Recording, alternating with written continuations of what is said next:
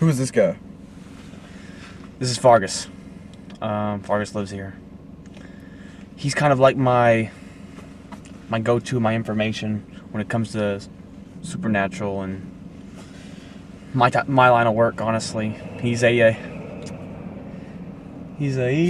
little person. Okay. But yeah, I'm gonna need you to wait in the car because he doesn't like new people. So, is that cool? Yeah, that's fine. All right, fuck it. I'll be back.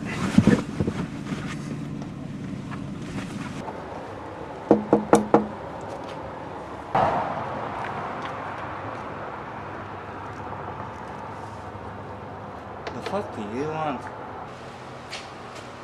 I have a couple questions for you, man. Need some information on a guy. Well, what kind of information do you need? You're always coming around for stuff like this. You're gonna get me in trouble one of these days. Nah, you know what? What you been up to, man? I don't wanna skip right into it. What you been up to? Why you dressed in this Santa Claus? What are you, an elf this year? I thought you were a fucking leprechaun. I'm just got a job working for this possessor. The demon actually thinks that he's Santa Claus. Possessor, huh? That's crazy. I didn't know there was a possessor around right now. Yeah. Well, come on out with it. I know you're here for a reason. Enough of the chit chat. Let's just get to the point. Well, actually, I'm working on this case, and I need to know. Have you heard anything about someone ripping guts out or something? Have you heard of? You know, someone mentioned something about bite marks. I think it might be a vampire, but it doesn't match the MO. Oh yes, there's a hotshot daywalker from Kentucky. Word on the street is that he's trying to raise somebody from the dead. That might explain the guts. Raise someone from the dead? Would you happen to? Oh shit. Would you happen to know where I would find him or where he is? No, but you know how them vamps are. I'll spread the word that you're looking for him, and of course he'll find you. If you have to, you know. Actually, you know what? You do that. Spread the word that I'm looking for that son of a bitch. I got a plan. Ah, well, good luck. You're gonna need it. Alright. We've got a plan. We gotta talk to a preacher. A preacher? Well, actually, a rebirther.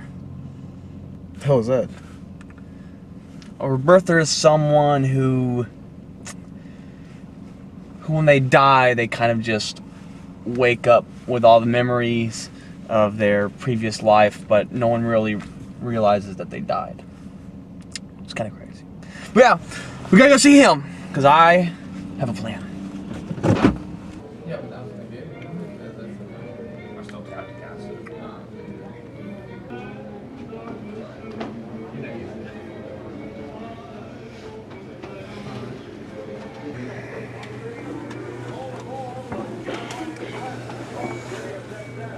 So man, you seem startled when you see me.